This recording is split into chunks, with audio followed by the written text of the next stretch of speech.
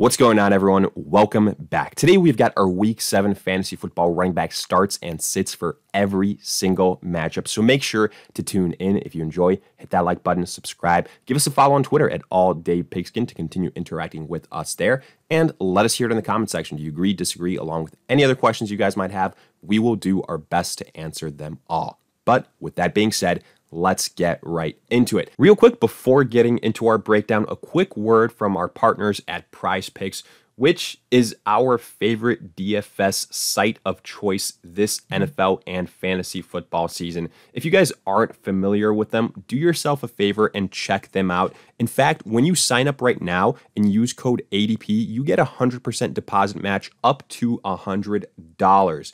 And look, we're already doing all this research for fantasy football matchups, so why not take advantage of it and get some profits as well? PrizePicks, well, they allow you to basically do exactly that. They have so many different player prop bets, not only in terms of single stat DFS, but also in terms of fantasy score, and you can combine them any which way you want. Super simple, super easy to use. All you have to do, choose two more players from the board, and then just pick the over-under on their projected fantasy score or on their single stat. Again, pretty much for every single matchup as the week progresses, those options will be updated even more so. And then the great thing is you've got two different options in terms of how you want to bet it, whether it's a flex play, so that way you can miss one of your selections but still win. Obviously, that's the safer choice. Or if you want more bang for your buck, check out the power play, where if you get all your picks correct, well, you win even bigger.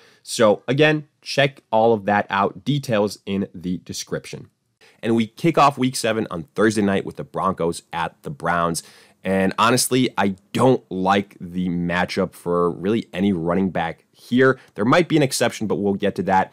For the Broncos, yes, probably a surprise, but I'm sitting Javonte Williams and Melvin Gordon. And I understand that, even though I have these guys as sits, that a lot of you are going to be forced to start one, if not both of them, because there's bye weeks, there's injuries, a lot of injuries at the running back position. So, you might have to, whether you want to or not, start these guys. But from a pure performance standpoint, the reason why I have both Williams and Gordon as sit, pretty simple, really. It's a running back by committee.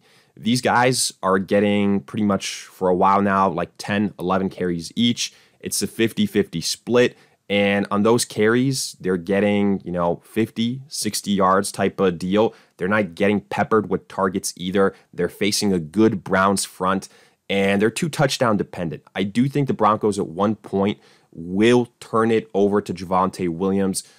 Maybe not 100%, but maybe it'll be like 65-35, 70-30 type of a split, but it just isn't here yet. So for that reason, I think the floor is just not high enough. 5 to 8 points on the week doesn't get me excited for the running back position. That's why I have them as sits for the Browns. This is simple. Kareem Hunt, injured. He's probably going to go on IR. Not an option. Nick Chubb, he's the guy that I was alluding to that potentially could be a starter here for the Browns. But he missed Week 6. This is a short week. That's why this stinks for the Browns. It's a Thursday night game, but that's the luck there. So I wouldn't be shocked if Nick Chubb can't go if the Browns decide to be conservative with him. And if that's the case, you're down to D'Ernest Johnson, Demetric Felton. I would be sitting both of them here. The Broncos have a good, stingy defense.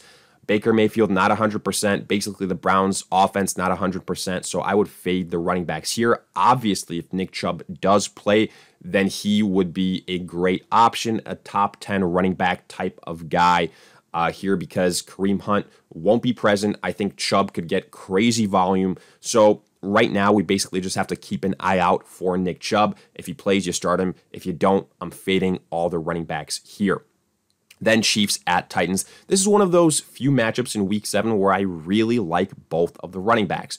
Darrell Williams for the Chiefs basically did what we all hoped Clyde Edwards-Helaire would do since the start of the season. CH obviously on IR, but Darrell Williams more than capable. I think he can be a very sneaky, borderline RB1 on the week. The Titans defense has been awful all season long, so I like the matchup here. And then for the Titans, Derrick Henry. I mean, the guy's been like a top 3 running back every single week in standard scoring formats. He's a locked and loaded top 3 guy. The Chiefs defense hasn't exactly been great, so you fire up Derrick Henry, pretty much the only, good piece from this Titans offense so far. And then I do have Jerick McKinnon as a sit. I know he really didn't do all that much for the Chiefs this last week, but he was a guy that maybe some people were willing to take a chance on. I think we saw in week 6 that he's just not going to get enough volume. It's Darrell Williams, and that's that. So McKinnon is an obvious sit. Moving on to Washington at the Packers, another game where there's an injury at the running back position. This is going to be a trend, folks. Antonio Gibson injures that shin, clearly not 100%. That's why McKissic had such a big role this last week, and honestly, why I think he could do the same here in week 7. Gibson is clearly dealing with something, and for that reason, McKissic could very well see a higher usage in terms of rushing volume. And because of this matchup with the Packers, which is a favorable one, I do want to mention that, which is why I would start Antonio Gibson if he is available. He does have the high touchdown upside. But for McKissic, if the Packers pull away here from Washington, who have an inconsistent offense with Heineke under center, expect a lot of short and kind of dink and dump passes to McKissic, which again is why I would take a chance on both these running backs. The only thing kind of worth mentioning right now, as things stand with Gibson not 100%, Washington, simply put, does not have a number one type of fantasy football running back option. For the Packers, Aaron Jones is an RB1 type of guy for fantasy football. I would say he's right on the border because, even though he's been very, very efficient, the carries, like 13, 14 carries on the week. A.J. Dillon not too far behind. Jones kind of touchdown dependent, but he is still an integral part of this offense. So you start him. I think worst case, he's a high-end RB2. Dillon is more so that handcuff. Yes, he did go over 50 yards versus the Bears this last week, but, without a touchdown, it's not really worth all that much. Basically a handcuff in case of emergency, break glass type of deal if you're an Aaron Jones owner. But that's pretty much it. So you start Jones, you sit Dillon, as has been the case all season long. Moving on, Bengals at the Ravens. Joe Mixon, pretty much the only guy you can trust here in this game. He had a great week 6. I think he can continue versus the Ravens. I do believe this is a tougher matchup, so kind of temper those expectations, but either way, he's playing at an RB1 level. For the Ravens, even when Latavius Murray was healthy, they weren't the best running back selection as far as fantasy football was concerned. Now, last week, they had an awesome matchup, so we were good starting Latavius Murray, and he was actually playing really well, projecting towards a really nice finish. Then he gets banged up. So we still don't know whether he'll play or not. I would say he's trending towards playing. Tyson Williams was a healthy scratch. That's worth noting. Trending in the opposite direction as far as maybe faith that the coaches have in him. If Latavius Murray doesn't play, then I actually think Tyson Williams is going to play, be active for the Ravens, and probably going to get the majority of the carries. So I would take, a chance on him. If not, if Latavius Murray does play, I think he has the highest upside. But don't get your expectations up too high versus the Bengals here. They've had a pretty good rush defense.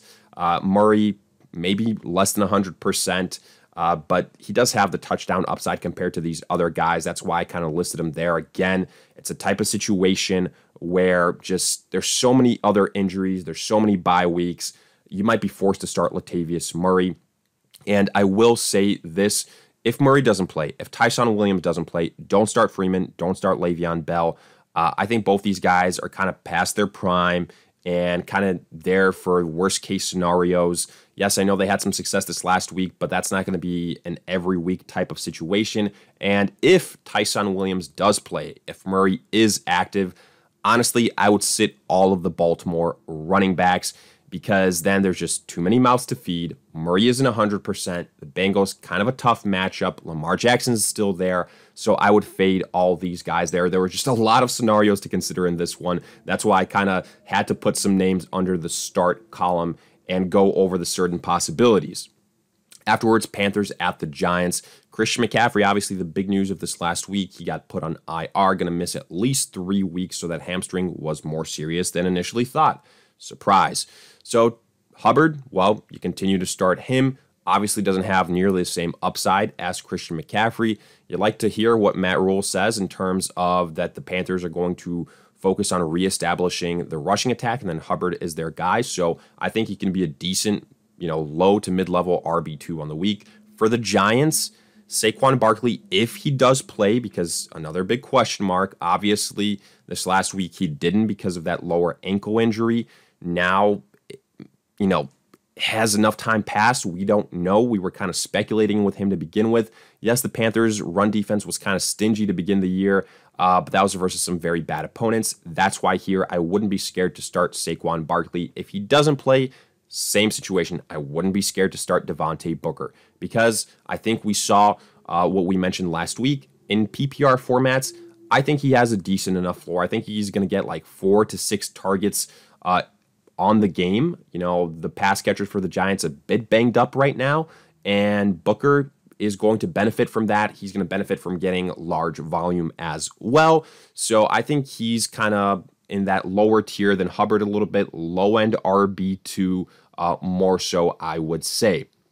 Then Falcons at the Dolphins. I don't like this matchup. It's mainly Cordero Patterson that I'm going to be starting, and that's primarily because of what he can do as a pass catcher. Yes, Mike Davis is still involved, and Patterson is as well, but rushing game alone isn't why Patterson is valuable. It's because what he's doing as a pass catcher, and he has that running back and wide receiver eligibility, so that's really nice. I think he's going to be a mid-level RB2 on the week, especially if Russell Gage returns. Kyle Pitts kind of trending in the right direction. Calvin Ridley going to be returning. So I would say, maybe the days of Patterson being that kind of stud that we saw these last couple of weeks might be numbered. So I do want to throw that out there for you guys. But this matchup could be a good one regardless. I think he's in the RB2 conversation. But then the other guys, I'm not really all that excited for. Mike Davis, 2 touchdown dependent. I can't get too excited for like 11 carries for 50 yards.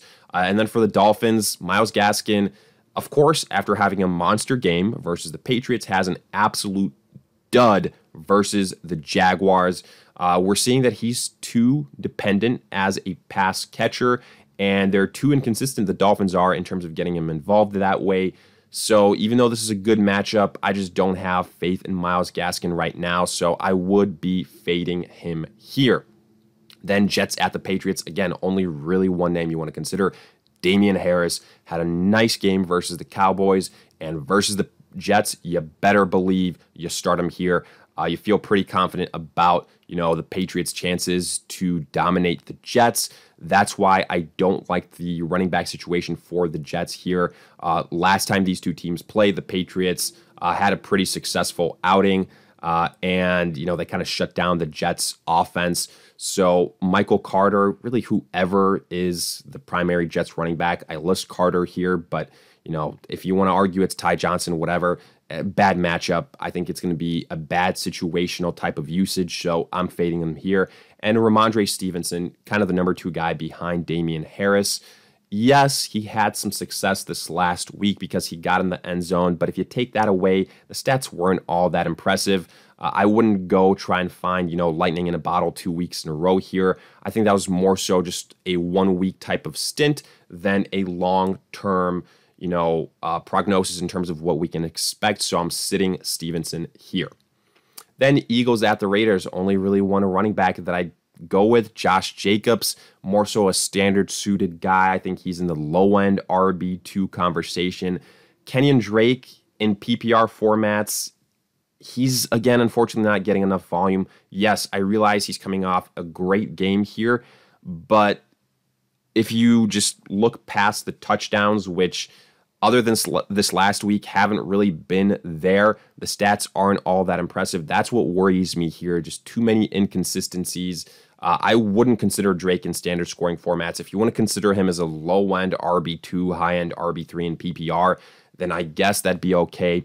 For the Eagles, sitting all their running backs. It's as simple as this. They are not giving these guys opportunities. The talent might be there, but the opportunities are not. Jalen Hurts is taking away from those opportunities. The Eagles come out too slow offensively, so they have to abandon the run. So pass on the Eagles running backs. Then Lions at the Rams.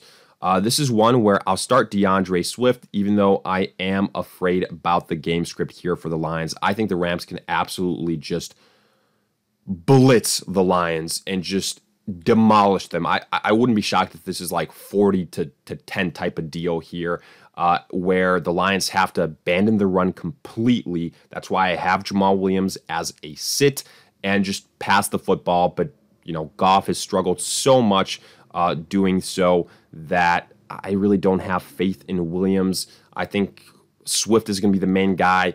You might be hoping for some garbage time there. Much more of a PPR suited running back here in DeAndre Swift. I think he's, because of the matchup here, in the RB2 category. But on the flip side for the Rams, I love this matchup. I think Henderson can be an RB1 on the week. Hell, he's been the most consistent fantasy football running back this season. There's no other running back in fantasy football for the games that they have played that have scored 15 or more fantasy football points every single week. Darrell Henderson, the only guy to do so. And you better believe it's going to continue versus the Lions. And I actually have Sony Michel as a start here. I think this is going to be the biggest blowout of the week. And I think Sony Michel gets some playing time here. So, more of a standard suited guy, but I think he has sneaky upside for like a mid-level RB2 finish on the week. Then Bears at the Bucks. Only one name. Again, Leonard Fournette. He had a huge week in week 6. He is the guy for the Bucks at the running back position. Yes, the Bears are a bit stingy, but offensively, they just can't get it done. I think the Bucks are going to absolutely blitz the Bears. Maybe they take their foot off the gas pedal a little bit. The Bears do have a good defense that, in fact, we saw beat Tom Brady and the Bucks last year. But I think Fournette is still a good play. I think he can be a low to mid-level RB2 on the week. I don't trust anyone else here, though. Damian Williams didn't play due to COVID this last week. Khalil Herbert was great in that performance, but that was versus the Packers. And now, if Williams comes back, this could potentially become a running back by committee. And they're playing one of the best rush defenses in the NFL. Translation, this is not a good matchup for the Bears and those running backs, especially if the Bucks go up. And the way Tom Brady has played this year, that wouldn't shock me at all. And then the Bears have to abandon the run, and it is a disaster for the Bucks. Ronald Jones, Giovanni Bernard, yes, they're kind of big names, but they haven't done a damn thing behind Leonard Fournette, so you sit them both. Next up, we've got the Texans at the Cardinals, and here I'm primarily looking at the Arizona backfield. Edmonds and Connor, I would start both of them. I think the Cardinals can dominate the Texans here, put up a lot of points on them. That's why I think Connor and Chase Edmonds can be low-end RB2s on the week. Connor getting the usage as the primary rusher. Edmonds also getting some in that department, but as a pass catcher as well. So he's kind of that PPR guy. Connor can be the standard guy. And I just like both of them due to the scoring upside in this game that the Cardinals have. The Texans stink, and I'm fading them here. Mark Ingram is a guy that I'm going to sit. Really, I'm not even going to waste my time mentioning Lindsey or David Johnson. They're not getting the usage. The Texans, I think, are going to struggle here versus this high-scoring Cardinals offense. I think the Cardinals defense can shut down the Texans as well. Sure, Mark Ingram is getting, some volume, and, that can translate to some success, but I think that the game script is going to be so bad here for the Texans that I would fade Mark Ingram. Then Colts at the 49ers. I'll start Jonathan Taylor. Yes, Taylor owners are kind of pulling at their hair because he's not getting enough opportunities, even though when he does, he's absolutely electric like we've seen these last 2 weeks. But the good news is he's doing what he has to on those limited opportunities, and it is great. So you start him here again. I think he is a high-end RB2 on the week. The 49ers, I do like that defense. Here, I'll start Elijah Mitchell. Something to keep in mind, when Jimmy Garoppolo comes back, I think Mitchell's value is higher. We saw when Mitchell was healthy before the bye that Sermon really didn't do jack. So he is a sit for me. For Mitchell, if it is Trey Lance under center, his upside is limited. He is a low-end RB2 then, but I would still start him. I think he's going to get enough volume to be fantasy relevant. And then Nyheim Hines, he's just kind of been absent these last couple of weeks, not getting enough usage, not getting enough looks in the passing attack, with T.Y. Hilton gone even more so. So no thank you to Nyheim Hines. And finally, Saints at the Seahawks. You start Alvin Kamara. That's the easy part here. The Saints coming off the bye week. The Seahawks without Russell Wilson. That just team has a complete, potential breakdown and trickle-down effect everywhere, not only offensively, defensively. It affects everyone. So Kamara, I think, is a good start. For the Seahawks, Alex Collins, if he plays, he got banged up. He was another kind of waiver wire addition. Obviously, Chris Carson getting put on IR, so Collins becoming relevant, but he gets banged up versus the Steelers. There's no official word whether he plays or not, but, out of all these guys with an asterisk next to his name, I'm kind of the most worried about him. Also, Rashad Penny is coming off IR. And he could potentially see some action here. Now, I wouldn't get too cute. I wouldn't start Penny in his first game back from IR. Without Russell Wilson, I'd be a little bit hesitant, especially if the Seahawks want to be conservative with him. There's DJ Dallas, there's Homer as well. And if Collins plays, then forget about it. But right now, if Collins plays, he's the guy that I would trust the most. If he doesn't, then I'm fading all Seattle running backs. But with that, we wrap up our Week 7 fantasy football running back starts and sits for every single matchup. As always, let us hear in the comment section. Did you agree, disagree, along with any other questions? We will do our best to answer them all. If you enjoyed, hit that like button, subscribe, give us a follow on Twitter at AllDayPigskin to continue interacting with us there. And in the meantime, we'll see you guys in future videos.